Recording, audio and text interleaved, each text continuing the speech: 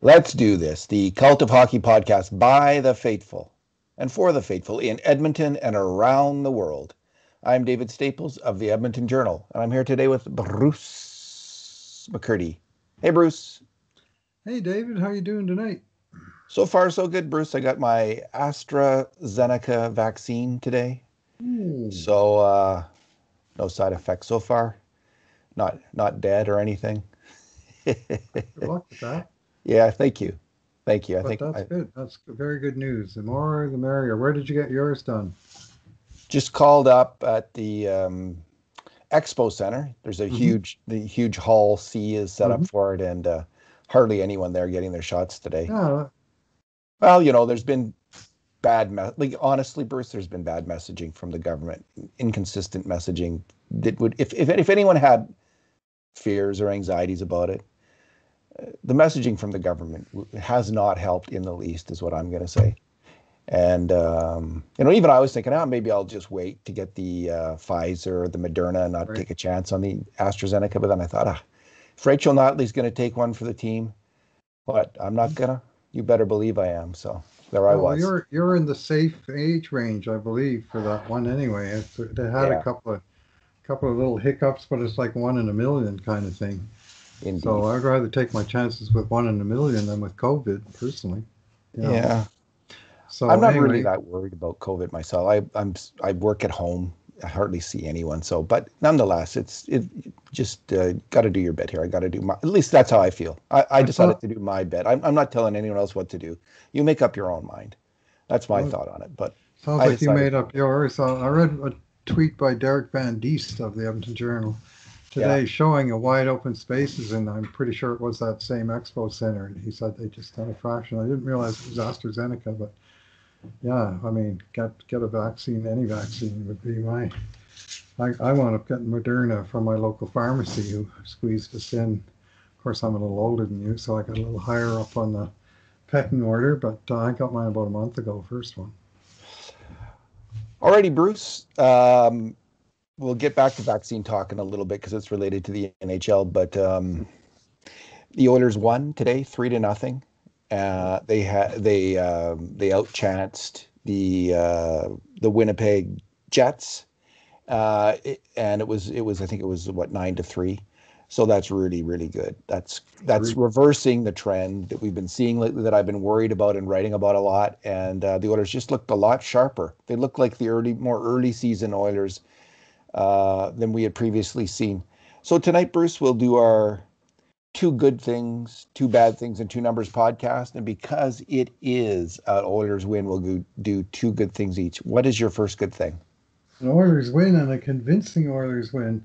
Was it ever? Uh, yeah. Uh, there's lots of good things going on in that game tonight, but I'm gonna single out the forward line of Gaetan Haas between um, uh, geez, it's been so long I've forgotten their names. Dominic Cahoon and Tyler, yeah. Kyler Yeah. Yamamoto on the second line with Haas filling in ably for the missing Ryan Nugent Hopkins, and they all scrawny line really. I mean, 181 pounds. He's the heavyweight on the line, I think, and that's. But they skated well and they defended very, very well, and they attacked like they skated, and they skated in transition. In particular, I love this game from Dominic Cahoon. I think this is the best he's played as an Oiler, and I loved his game both ways. Like he made a absolutely gorgeous saucer pass to Yamamoto for a breakaway in the first period, where Yamamoto went and made a really nice deke that would have beat a lot of NHL goalers, but not Connor Hellebuck, who managed to stretch out and keep his pad close enough to the ice that Yamamoto couldn't quite squeeze it under. But the pass that sent him in was lovely.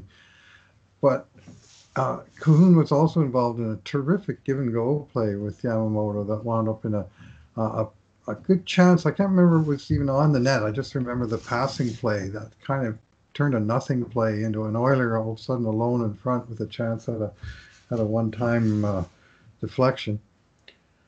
But what I liked most about his play was defensively and how many times he got back and screwed up a play by getting his stick in the way or just elbow grease and getting in position and outworking Jets, or at least sawing them off so they couldn't. And he broke up a couple of what looked like very promising rushes for the Jets that never went anywhere because of the good work of Dominic Cahoon. And again, I'll stress he and this line was not the only Oilers who were doing this. The team as a whole was very strong on the two-way game tonight. I thought they cleaned up a few messes in their own end, or would be potential messes, simply because they got uh,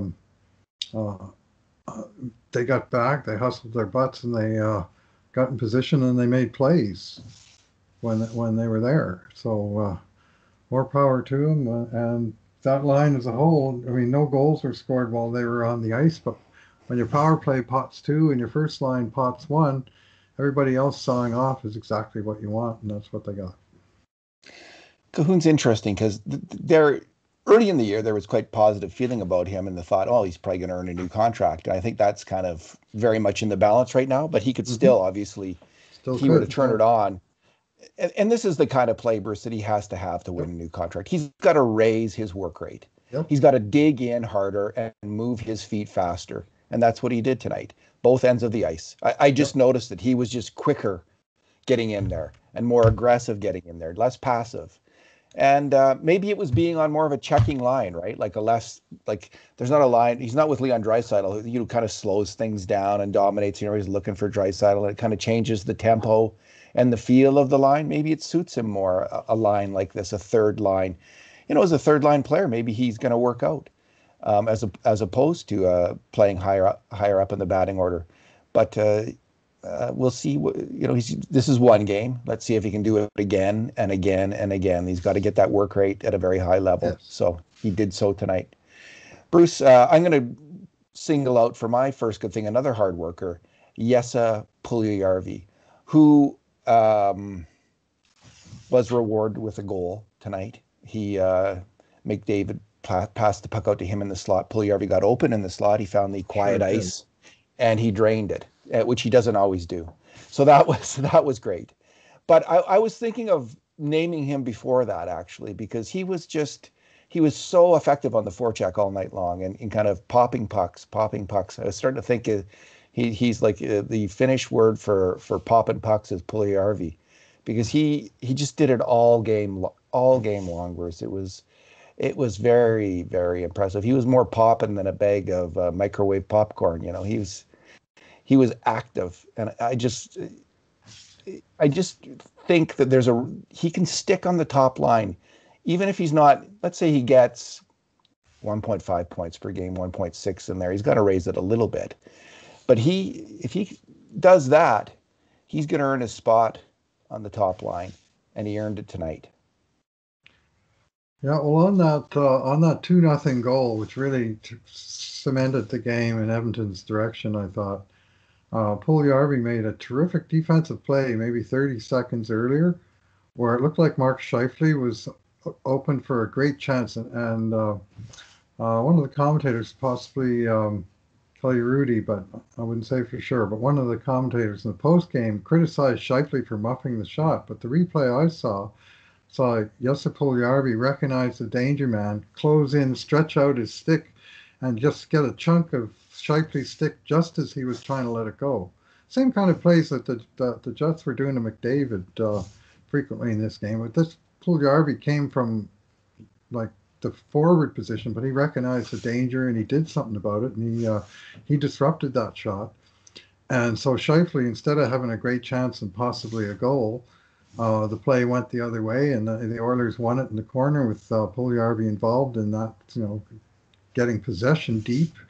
And then he rolled off his check, Kyle Connor, who kind of got mesmerized by McDavid and the puck, and two guys went to McDavid, and nobody covered Puljujarvi, and the puck came out. And yes, well, he kind of woofed it, but he fluttered it into the top corner. Like he didn't get all of it, but he got under it and he got it up and over.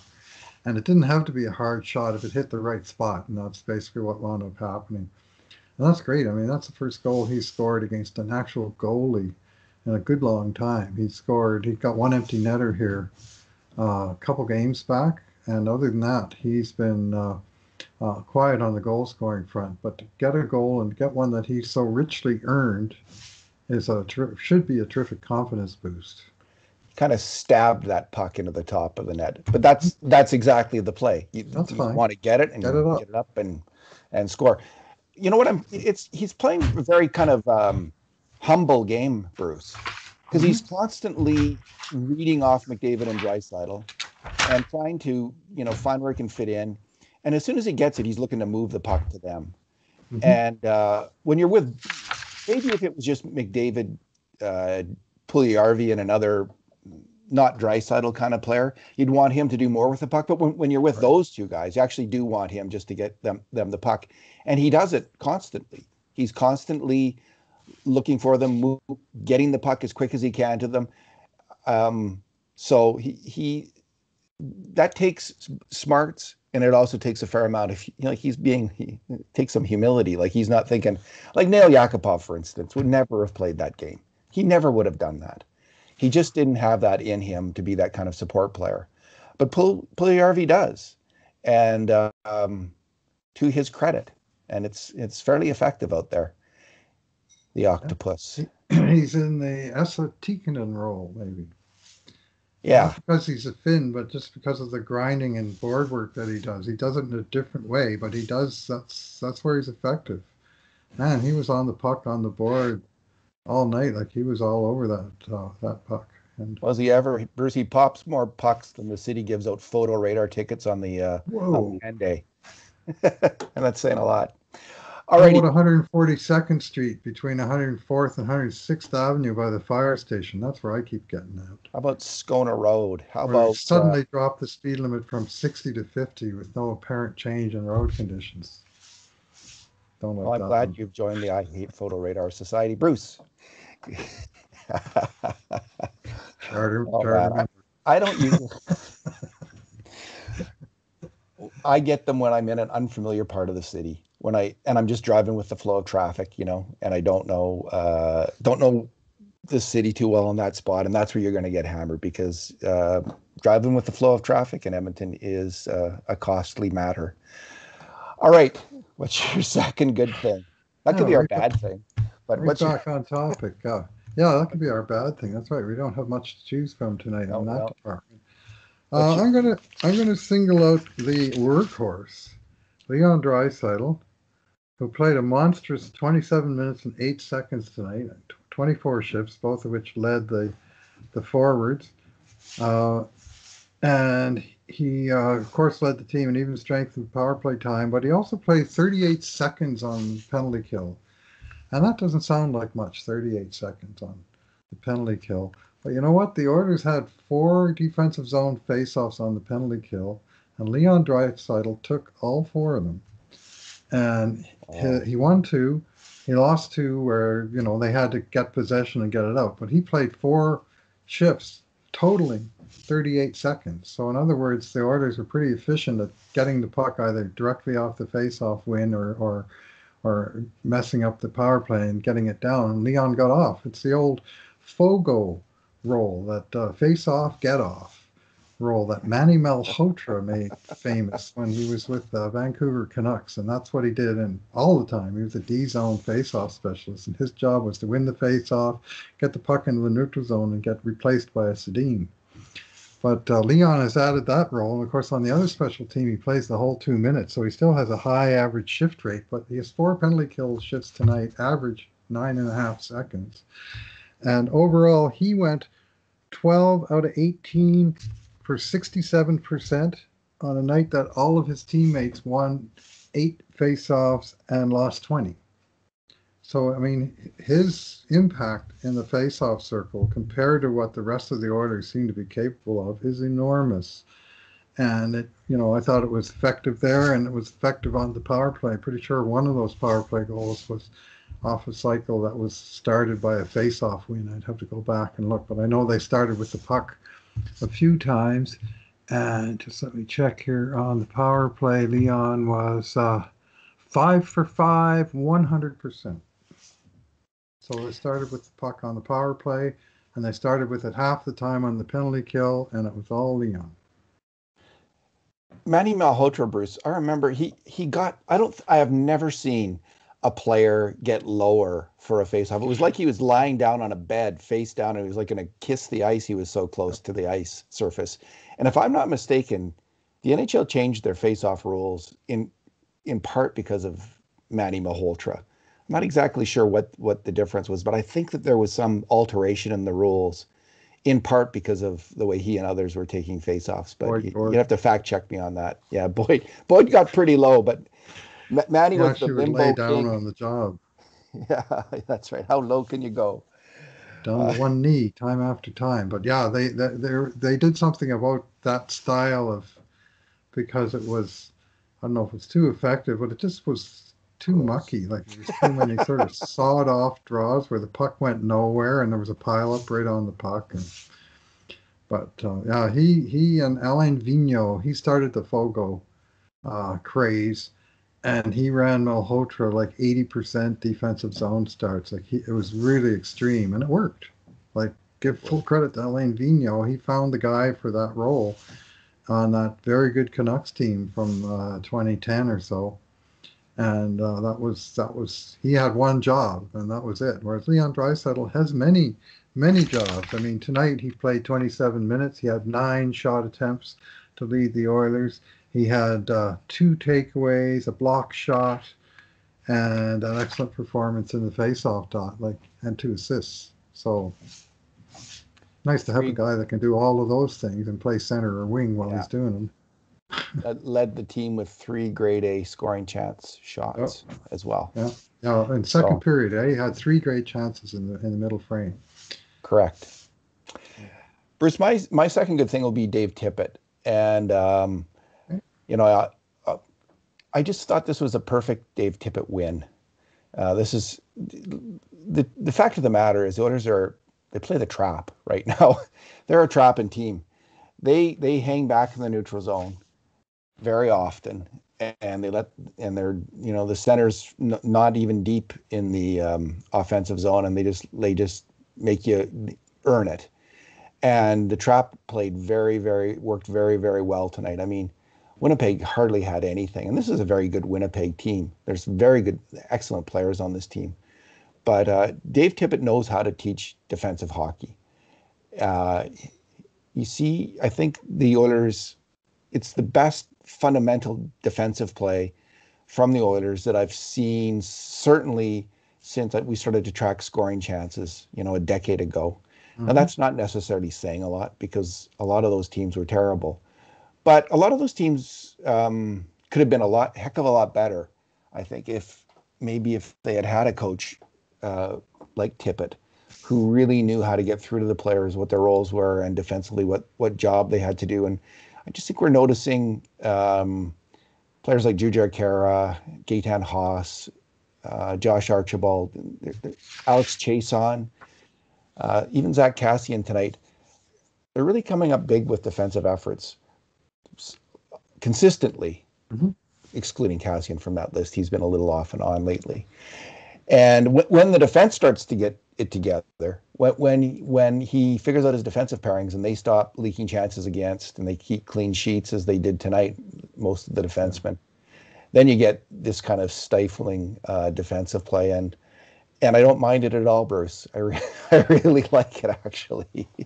I mean, I like the super aggressive offensive play, but I love sound defensive fundamentals. And maybe it's because we track these scoring chances and Right. we're figuring out who makes the mistake. So it starts to drive you crazy when you see the same mistake, especially the mistake that Winnipeg made on Puljujarvi's goal, right? Not covering him at all. That's the Puck mistake watch. you cannot have, and I hate more than anything else. And I can't imagine why NHL players make that mistake, but they must be really hard not to at that level because they do constantly. So the Oilers didn't very much this game, Mhm. and the Jets did at a key moment, and they paid for it. Yep. So this is Dave Tippett's influence. I think it's defensively, it's a positive influence. Yeah, they said announcers made the point with about 5 minutes left that the Oilers were playing Dave Tippett hockey and Yeah, shutting her down. That's basically what they were doing. I mean, we made the same point a couple of weeks ago or a week ago or whenever the heck it was they played the last game. Maybe it was a month ago in 2 years Ottawa. ago. Yeah. when when they got the lead, when Devon Shore scored on the deflection with like 5 or 6 minutes left, and then the Oilers just kind of killed the rest of the clock, and Mike Smith that was in net like he always was for Tippett, and kind of looking after the final details as he did again tonight. But it was such an exceptional team effort tonight, David, that I know neither of us named Mike Smith shutout maker as one of our good things. But yeah, I mean, he didn't. He had something to do. We're going to get to Yeah, that, but oh he yeah, didn't have a whole lot to do. yeah. No, he was part of the big team effort, but it wasn't like he stood on his head all night long. Nothing close to that. Bruce, what would you say was your bad thing tonight? Yeah, my bad thing is I'm having a real hard time finding a bad thing out of that hockey game, which is a wonderful thing to have to say.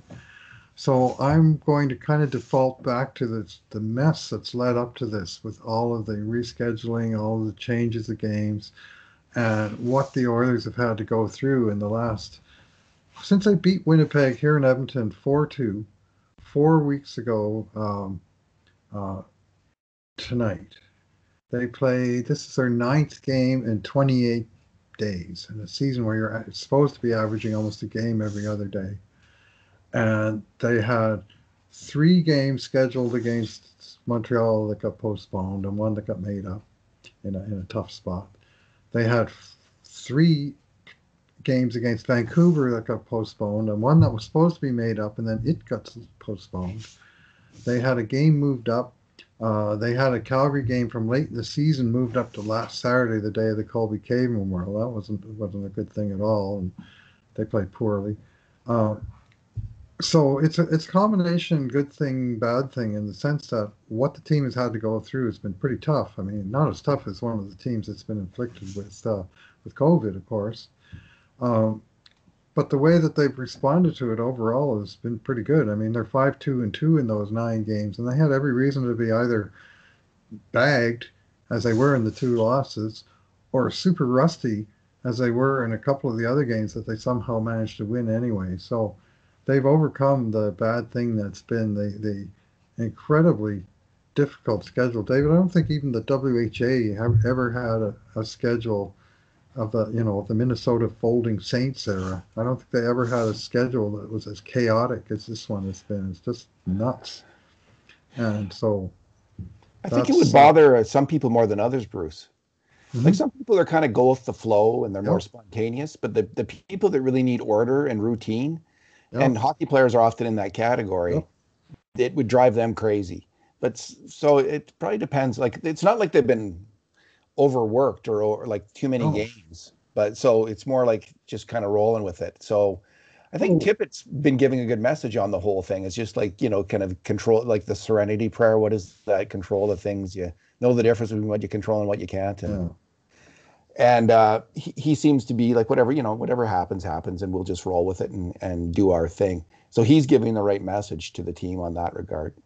The other thing is that out of those 9 games they played in the last 28 days, 8 of them were on the road, and That's they true. still went 5-2-2. So that's a sign of a team that's been able to roll with the adversity. And the 2 that got them were the 2 games that weren't scheduled until they did get scheduled at the end of road trips, and Yeah.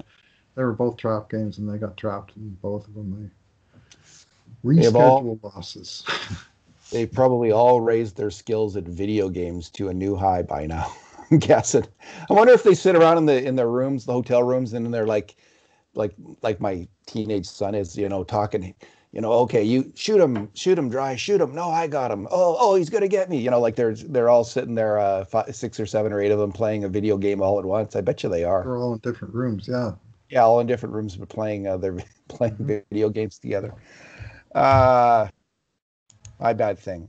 I am gonna stick to something in the game. There was a Okay. couple. There was three grade A scoring chances against. Of course, one of them was a deflection off Darnell Nurse.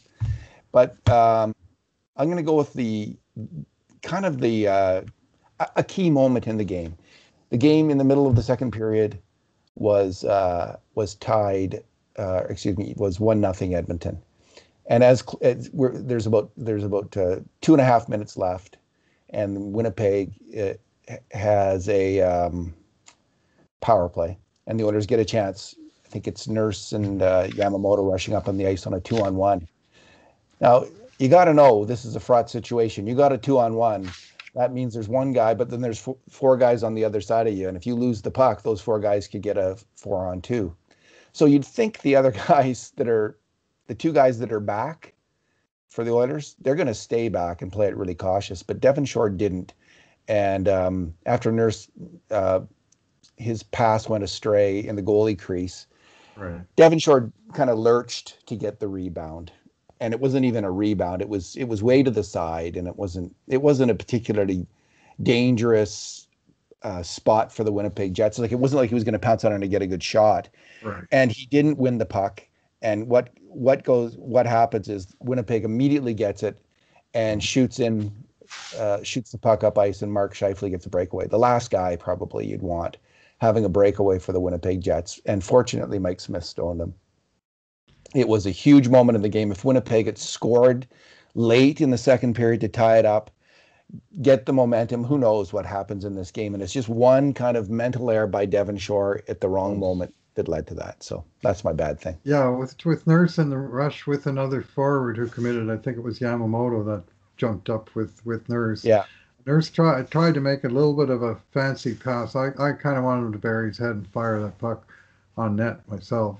But he tried to feed it across the goal mouth, and Hellebuyck got his paddle on it and broke up the pass. And so now Nurse and Yamamoto are like on the icing line, and Devon Shore has one job, and that one job is to cover for Nurse. The defenseman jumps up for the forward has to cover for the defenseman in many situations, but on the penalty kill, that can't stress it enough. I mean, you think, well, if I jump in, we have a 3-on-1. Yeah, but if that doesn't work out, they have a 4-on-1. So, that's why you want that second guy back at all costs. So it was a mental error, and Winnipeg made him pay for it up to the point where Mike Smith had to make an excellent save, but he made it, and so he got them all, especially Shore, off the hook. I like Devon Shore a lot as a winger. I do too. I don't particularly like him as a center or as a penalty killer. Either. I would prefer to see Puljujarvi get a chance at those minutes and see how he could do, because I think he would do very well. So, but tonight he played more PK minutes than anybody else in the forwards. Sure, 2 minutes and 22 seconds. So obviously Tippett seems to like him. Yeah, well, maybe he does. Tippett probably has it right, and I probably have it wrong. Let's just take that as a given. That can happen. Sometimes that can happen just because a guy gets stuck in his own end for, that's for also entire long shifts. I don't remember that happening though, but he's found his way into the PK rotation with the bullet, Devon Shore. Yeah.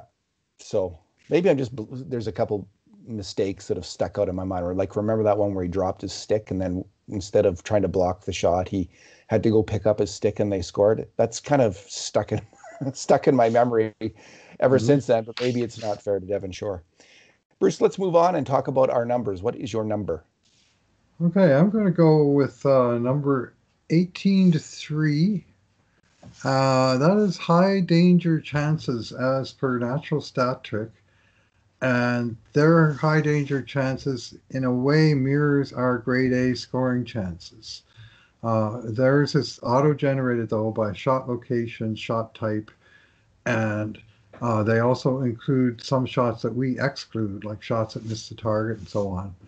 But they had an entire game, Winnipeg, with 3 high-danger scoring chances. They had 1 in each period, and they had 1 at 5-on-5, and 1 on the power play, and 1 in another situation at even strength, which would have been the 4-on-4 very early in the game when Tucker Poolman got alone in the slot and tested Mike Smith in the first half minute of the game, I think it was.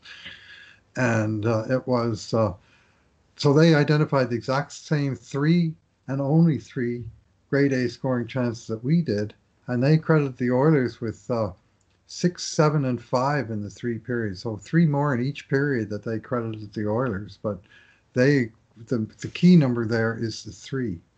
And at even strength, their 5-on-5, it was 14-1.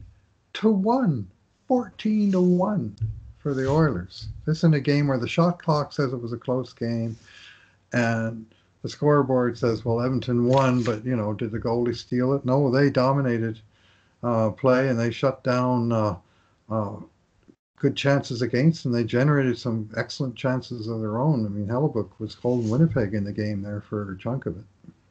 Yeah, they'll typically have higher totals than us because they count missed shots, and they also count dribbling shots, like slow Yep. little shots that aren't, if they're just taken from the right spot, because they don't measure velocity yet in the NHL stats, so they don't pick up on that. In the future, they probably will record velocity, and maybe they'll have a way for discounting those kind of little dribbling shots from a service that does it automatically. Bruce, my number is 36-15. And that is the number of breakaways that the Oilers have had this year compared to the opposition. Oh, Edmonton had 2 breakaways tonight to 1 for Winnipeg. There was Yamamoto and Chase Anu both had right. breakaways, Wow. and Scheifele for the Jets. This is a typical ratio though for the whole year. 36-15, the Oilers get a lot more. This is because Connor McDavid has on his own 14 breakaways. The interesting thing is that even with that huge gap in breakaways over the opposition, the Oilers have scored 5 goals, and the opposition on breakaways, and the opposition has scored 4 goals on breakaways. So Edmonton, for all of those breakaways, only has that 1 goal edge. And I don't know if How that's many just does McDavid have on his 14? one Oh, goal on his 14 breakaway chances. So the rap on Wayne Gretzky was he couldn't score on breakaways. it Well, was. we'll see. I don't know if this is typical of McDavid over his career. We haven't tracked breakaways, I don't think, for his entire career, but we are doing it now. So we'll keep doing that going forward. Our definition of breakaways is maybe a little different than some people. We're talking about when a guy's alone in clear for a shot, not necessarily he's behind the defense from center in and he's Correct. skating in alone on the goalie. But when he's completely in the clear, nobody around him, when he somehow got behind the defense, he can beat them low in the zone, or they can mess up and turn the puck over to a guy that can walk in on the goalie. But if he's in position where it's just him and the goalie, and he's got room to shoot or make dekes, then that's what we would call a breakaway. Am I right? You're the Yeah, and some people might call it a partial. Some of what we count as a breakaway might count as a partial breakaway. Mhm. So Cassian had a tip. He was in behind everyone else, and he had a tip, but we didn't count that as a breakaway because he didn't have full control of the puck to make a move on the goalie. That's didn't have essentially our options. definition. If you have full control of the puck, you're in on the goalie alone, even if it's just at the last moment, really. But if you have that opportunity to deke the goalie, we count that as a breakaway. Um, so the Oilers, I don't know what to make of that, Bruce. I mean, you'd expect about a third of the breakaways to end up in goals. I think that's what happens in the shootout. Yep. So the Oilers have had 36. They should have about 12 goals, right? But they've got 5. Maybe they'll start converting more, and that'll be good news for Edmonton. We'll see about that. It's been the ratio on penalty shots forever, 1 out of Yeah. 3, since way before the shootout era. So the next game is what night? Monday night? Monday and Wednesday, they play Montreal Canadiens here in town. Montreal, who was soundly thumped 4-0 by Ottawa Senators on their home ice this afternoon. So this was a very good day for the Oilers. They gained 2 clear points on both Montreal and Winnipeg. But Montreal will come out here now with a burr in their saddle. And the Oilers will actually be at home for once after, you could call it a 5-game road trip, but it seemed like about 3 different road trips, didn't it? Anyway, I mean, this one to Winnipeg's kind of a standalone for sure. Anyway, they're playing Montreal both those games Monday, Wednesday, and then they have another 4 days off. And then it gets pretty hairy. I think they play 10 in the next 17 days or something like that, and have a whole stack of games against Vancouver if we ever get to that point. I mean, COVID may have a couple of surprises in store for us yet. Well, they might be going on one big road trip for the playoffs, apparently. According to Elliot Friedman and Chris Johnson, who were talking between periods, they were talking about all 4 Canadian teams perhaps going down to the United States to play in a bubble in the United Wow. States. I don't even know if they would need to play in a bubble anymore, Bruce, if they're down there. I mean, by then, with the American vaccination rate. And Johnson mentioned that the Canadian, NHL teams might actually get vaccinated down there, which would, they're vaccinating everyone over the age of 16 Maybe down they should go to the Expo Center. They can't. They're not allowed. They're not allowed to get the AstraZeneca because they're too young. Doesn't work. Yeah, I would have happily delayed my own vaccination if one of those guys wanted to get it before me.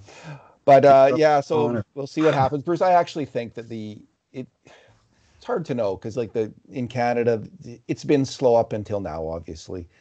There's delays in the Moderna right now, but they're going to get more Pfizer.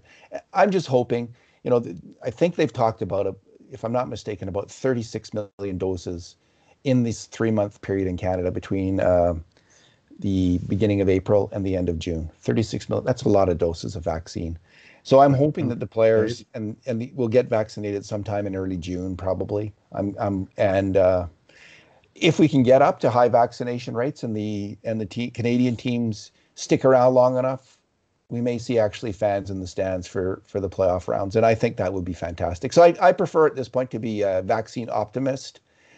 As critical as I've been of the Trudeau government's vaccine procurement policy, the vaccines are rolling in now, and I'm hoping that we'll be able to open up sooner than later and get fans in the stands and keep our playoffs here and get the players vaccinated and get over this freaking nightmare. So yeah, this nightmare that we can't wake up from, that nightmare. We wake up every day and it's the same one. Yeah. Right. So tonight, David, Bakersfield Condors are playing a home game in front of fans. First one. Whoa. Wow. So, really? Yeah, small numbers of fans. One of our loyal watchers and followers on Twitter, Eastern Refugee, Rich. Yeah. He filled me in on some of the details there about how I think they only have 6 home games left, but they're going to start letting people in. They're playing right through to the 16th of May, and whether or not there's playoffs remains to be seen, but there's a hell of a lot likelier to be playoffs if there's fans and they can make some money doing it, as opposed to if it's just a longer expense for the owners to run a game in front of empty buildings. So Rich liked the chances of there being at least a Pacific Division playoffs where the top 4 get in and I'll just go for division honors. And I'm happy with playoffs of any description. Experience for these young fellows down there is golden. And by then, we even could have young Dylan Holloway getting some of that experience. The youngster who signed a contract yesterday with the Oilers, but he's about 4 weeks away from being able to play. So he's almost certainly going to be assigned to Bakersfield. He's already in the States and in Wisconsin. Madison, Wisconsin. So, but he may well wind up on the Condors. But whether he plays 2 games or a lot more depends on whether they go to play playoff games. So hopefully they will. Yeah. And this is in California, where they have been typically far more restrictive than many other areas. They're not exactly Texas there, put it that way, or Florida. So the fact that they have fans in California, that's really kind of eye-opening. Although maybe they have different rules in Bakersfield. It's more like Texas and Bakersfield than it is in, they got a different vibe in Bakersfield, but I'm imagining they have statewide rules. And the fact that there are fans there is quite encouraging. And I agree with you, Bruce. Playoffs would be really important for all of those players to have that experience. So there is a much bigger chance right now because of that. Just wait for a month from now. They'll have so many more people vaccinated, and and they're getting double vaccinated down there in the United States. They don't have to wait. They're getting both their shots. So there's going to be lots of people in a month from now who are going to be able to go to the game. So that's excellent news. Yeah, they're playing tonight at 8 o'clock Pacific time, 9 o'clock our time. So the game hasn't even started yet, and the Oilers game is over. So while I'm writing the game grades, I'm going to have the Condors game running on one of my screens here and keep track of that. They won 1-0 last night in Ontario, and they're winning a lot more than they're losing. They got a good thing going on down there, Jay Woodcroft and his crew. They do. Well, Bruce, let's leave it there. Thanks for talking tonight. All right. Thanks for winning, Oilers, and thanks for listening, everyone. And in the meantime, and in between times, this has been another edition of the Cult of Hockey podcast.